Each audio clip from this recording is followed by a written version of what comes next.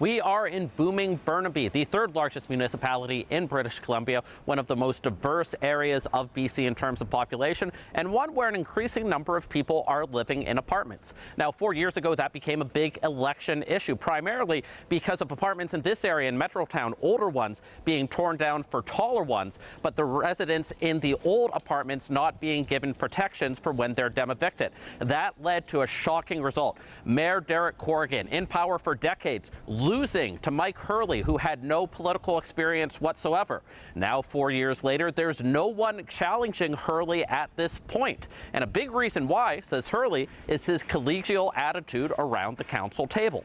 Well, I think I've been able to work with everyone, and that's kind of how I operate. I try to include everyone in all the decisions. You know, we don't agree on everything, but we certainly seem to be able to work through most things. It's why neither of the two political parties at the council table say they will put a candidate against Hurley.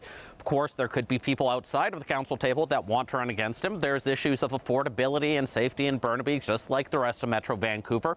But most of the time in this municipality, the election for mayor is not really competitive.